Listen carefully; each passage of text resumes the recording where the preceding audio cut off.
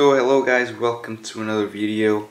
So this is going to be a different video. I actually wanted to share my experience with the Ryujin 3.5 also, and to give you some tips and like if you're thinking on how to fold it, maybe I can try to help you out. So, but first off, let me actually show you in video, because I don't think I've ever done it. I've only posted some pictures of it, but here it is in video.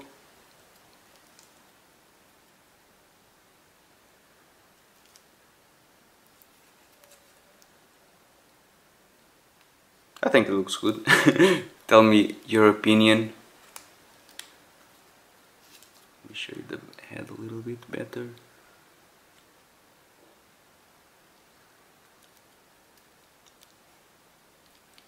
So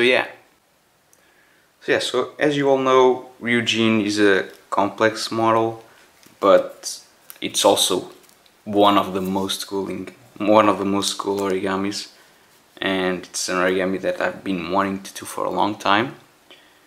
So that's why I decided to make this video on it. And in order to actually give you some advice and what I can tell you from my experience on folding it, I'm gonna divide this video in 4 parts. So first of all, I'll talk about the paper. So what paper you should use, what I used, pros, cons, whatever. Then I'm actually gonna talk about pre-creasing, the importance of it, and how it affected the origami that I did. And next up, folding. So basically just the whole collapse, test folding, and also some shaping on it as well, and also finally my experience in general. So yeah. So first off, paper. As you may know, I used craft paper, which is a common paper for this origami, and I'll actually show you where I got it. I'll put a video rolling in the background where I got it. So in the website they clearly say that the origami is, or it's ideal for the Ryujin, and I still have a piece of paper of the rest of the paper that I got, and here it is. So I was kind of disappointed by the paper I got. I mean, it's clearly good because it's really thin, it's very strong, and it's good for this origami.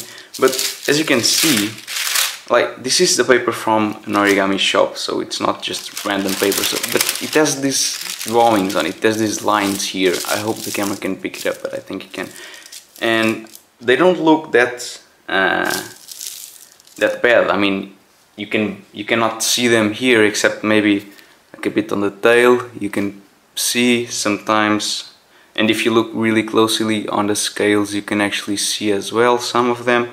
I mean, from the final product you can tell the difference. But one thing first off, I mean, I don't get the point of having this line, since this is specifically an origami paper, so why?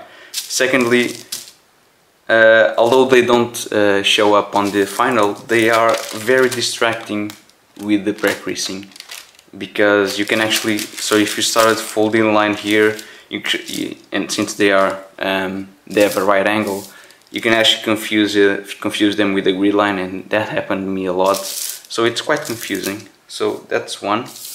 And the other thing is, I actually ordered so 2 types of paper. So actually not 2 types, but 2 sizes, I guess. So I ordered 5 sheets of 1 meter by 1 meter paper, and then I ordered a roll, which is not on the website, I think, for now, but it was 4.5 meters by 1.5 meter, I think. Yeah, so my idea was to actually cut that roll in 3 parts, and from there connect the 3 parts all together, and then you get 1.5 meter by 1.5 meter. But what I received was actually a roll that was about 4.5 meters, and this is how they cut it in the end. So it's completely random, and obviously my idea of making that 1.5 meter by 1.5 meter paper from the roll completely vanished from this. So what I decided to do was actually use a square of 1 meter by 1 meter, and then put a roll here. So it was pretty much, the roll was, sorry, I forgot, I was telling the wrong. So the roll was for 1.5 meters long by 50 centimeters. I don't know what the hell I was doing, what the hell I was saying. So yeah, 1.5 meters and 50 no, wait. Okay, I'll put. Oh my god, I'm so confused. I'll put the dimensions on the video. So basically, what I ended up doing was using one of the squares and then actually adding two little stripes here to make a bigger square. So it was about 1 meter by 1.5 meter by 1.5 meter. So yeah, basically that's kind of that's not that optimal, because I had to glue the paper and make sure that it was perfect. So that gets me to another point, which is gluing the paper together. So you should, I'm not that good, or I don't have that much experience on making paper and gluing paper together. I used white glue mixed with some water, but that's not ideal because it gets really thick, so the paper starts to bend. So that kind of influenced my pre-creasing, especially on the grid. But yeah, maybe some divisions were not all perfect, but that didn't influence the final product. So yeah, another thing I want to talk about is different types of paper. So yeah, I used craft paper, but you can also use tissue paper, I believe, with the MC glue. I've never tried it, so I'm just saying. I don't believe tissue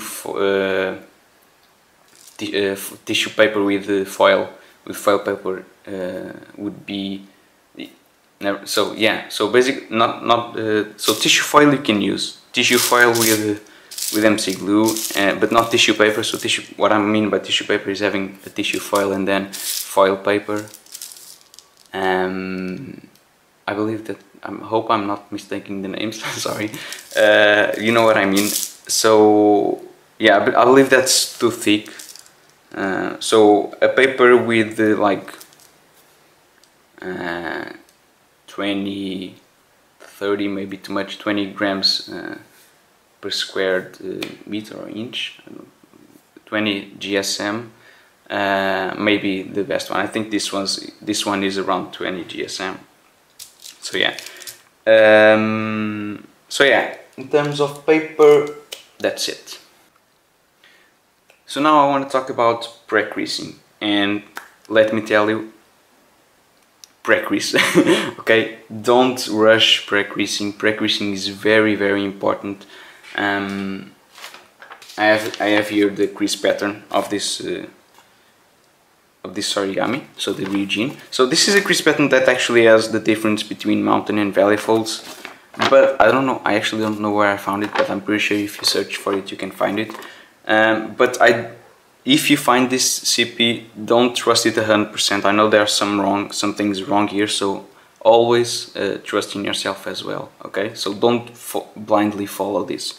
But as I was saying, so I actually pre-creased every single line here, okay, including the scales. For my Ryujin 2.1, yes, I didn't pre-crease like these diagonal lines here on the scale, and it was a lot harder to make them. Okay, so yeah, take your time, pre-crease every single line, and it will definitely help. And yeah, I can actually show you. I have some test folds that I want to show you after, but I can show you right now. Okay, yeah, so basically this is a test fold of the bottom parts of the scales, and I actually, so here you can see this is the scale. This I pre-creased, this side. and the squares all look the same size, all good. But then if you turn around, I did not pre-crease this side. Okay, so as you can see, this line, this part's a lot bigger, this is a lot smaller, so it's very consistent. So it's a lot easier if you just pre-crease everything, including the scales. Okay, you don't need to pre-crease the shape of the scales, but yeah, and that's it for pre-creasing. Okay, so next up I want to talk about folding the actual origami. But before you actually start folding your origami, I want to talk about, again, the importance of test folding.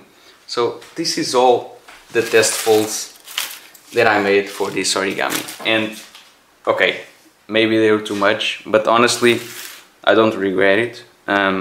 This is clearly the origami that I did most test folds, but it's an origami that I wanted to do a long time, so I wanted to make sure I had it right.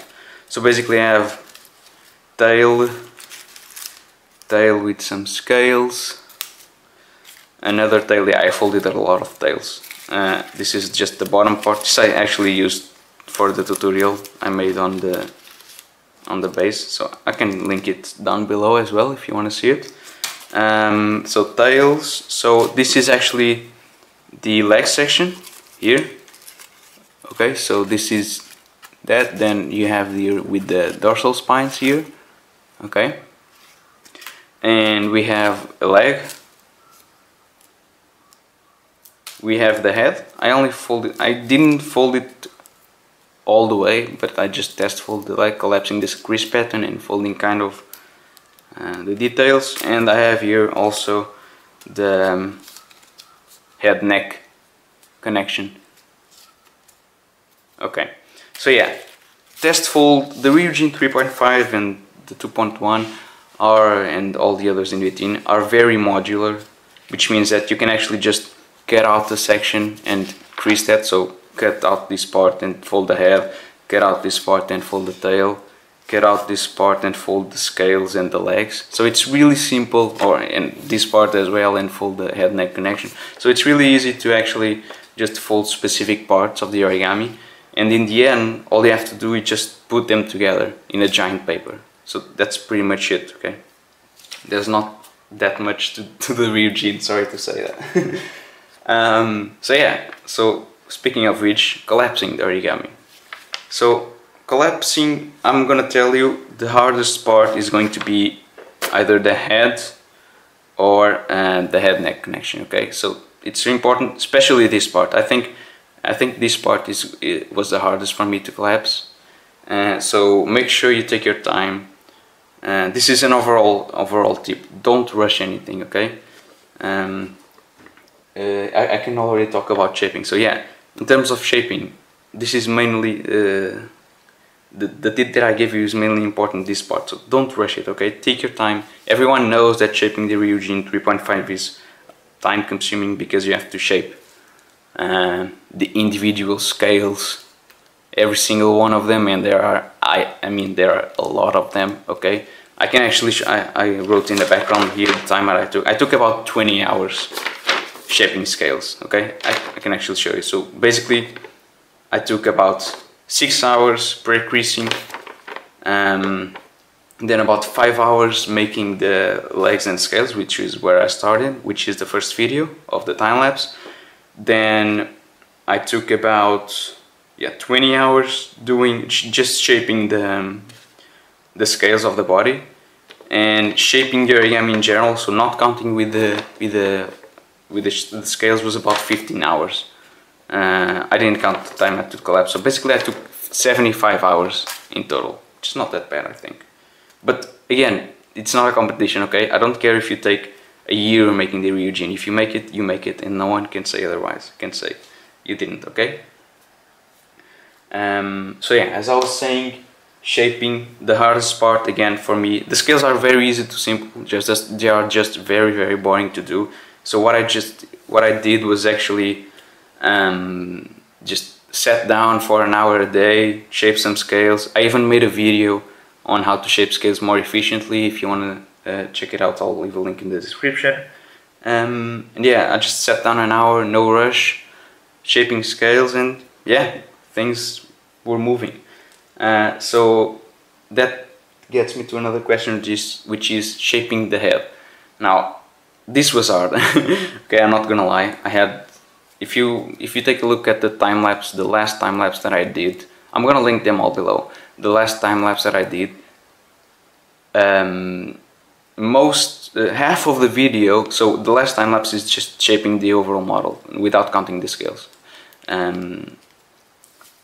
Half of the video, or more than half of the video, is just shaping the head. Okay, shaping the head took me about 5 hours. I'm saying not random numbers. I didn't count exactly, but I would say 5 hours. Okay, it was really hard, but I'm proud of it. And I remember I remember as I was shaping the head, just thinking, wow, how the hell am I gonna get this to look like a decent head? And honestly, I worked on it for like 30 minutes. I saw no progress. I worked for another 30 minutes. I saw no progress. But what I learned is that you can't actually see it that way. Okay, so you're not going to see a huge progress from one fold to the other. Okay, it's just about keep improving, keep gluing stuff that you already know where you want to be, keep folding, and eventually you'll get to the final product. Okay, so basically, don't rush it. Don't worry if you're not if you're taking too much time or something like that. Okay. And I believe that's the end. That's what I wanted to say. Oh, I mean, yeah, for shaping. So yes, you have to use glue. Okay, it doesn't make it less of an origami if you use glue. The Ryujin is designed for it to use glue, otherwise you cannot wrap the body and connect the two halves, which is here. And show you. So here is where the two halves connect. I think it's pretty seamless. You can see here a little opening, but I think it looks good. So yeah, you have to use glue. I also recommend you use a wire on the inside to give the body the shape that you want. And yeah, don't be afraid of using glue. So yeah.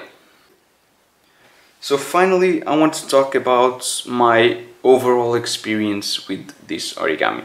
So I don't know if you know, but it's an origami that I've been wanting to do ever since I laid my eyes on it. And I believe that's the same case for most of you, because this is honestly, it's one of the best looking origamis, not just from the which I made, but from all that I know. And I think most of you can agree with that. And it's also one of the most difficult, or people see it as one of the most difficult. So that this makes this origami, those two reasons make this origami very desirable for advanced origamists. So yeah, I've been wanting to do this for a long time, and I just decided, well, let me just, I think it's time. So what I decided to do is just let me test fold. The main reason that was keeping me from doing this origami in the past was actually the legs. I had a lot of trouble figuring out, like this part here. Let me see, this part here. So I just said, okay, I'm gonna try this again, and I'm gonna do it.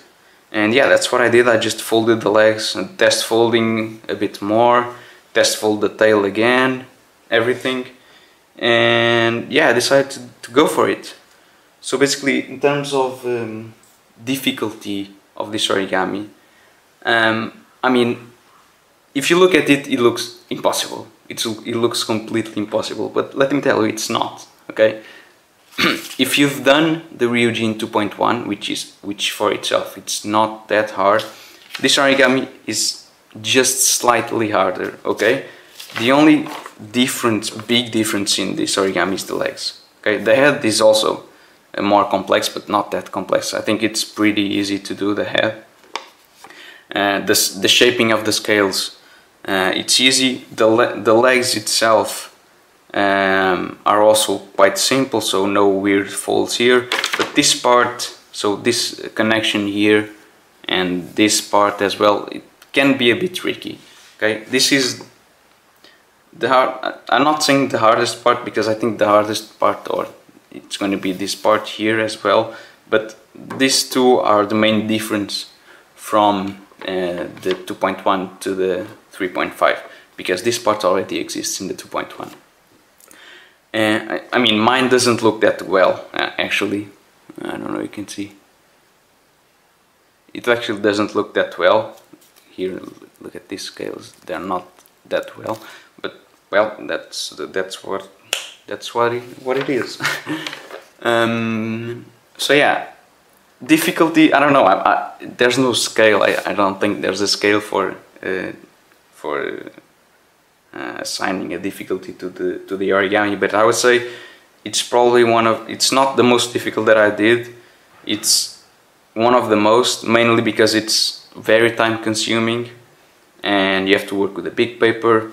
But I'm definitely sure that if you can do the Ryujin 2.1 and if you test fold the legs, which is the main difference, you can clearly do this origami. Last point, so my satisfaction, so my opinion with this origami. So yeah, I'm very pleased with it.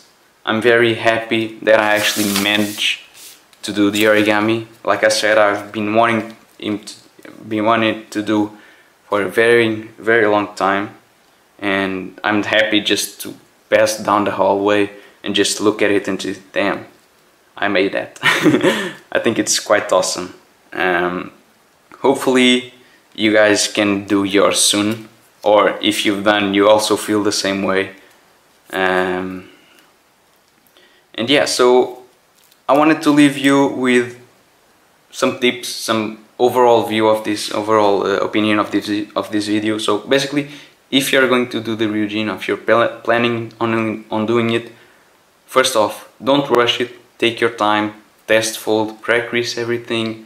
Don't collapse in a rush. Okay, there's no time limit. Second of all, make sure you are make sure you're ready, basically. Okay, and by that I mean make sure you know what you have to do, how you're going to do it. So basically test fold everything, and eventually I'm pretty sure that you'll be able to do it. Okay, so basically what I mean is if you're not experienced in folding crease patterns, maybe this is not the best option for you, but maybe this can be a target for you. I mean, so practice crease pattern starts by the easiest Ryujins, like the 1.2 I believe. Then from the 1.2 to the 2.1 it's a big difference, but you can actually do it. And then I mean overall in origami you can't rush things, okay?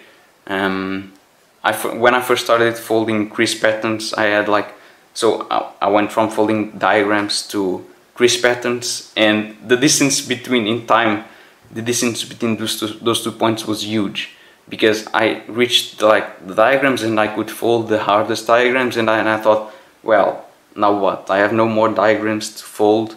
I can't fold crease patterns, and I just tried and I couldn't do anything, okay?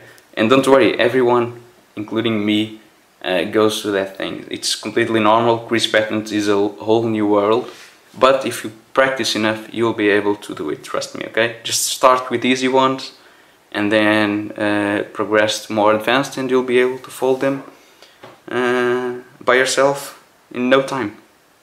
So yeah, hopefully you enjoyed this video. I know it's a bit different from what I used to do, but I think it's useful to share this opinion with you, and hopefully I helped some of you. And yeah, so actually one thing, if you want to see more photos of it, I have the Flickr account. I have a Flickr account in which I have more photos of it. But yeah, that's pretty much it, guys. Thank you so much for watching. If you have any questions, leave a comment and I'll answer them as soon as possible. Okay, bye. Thanks.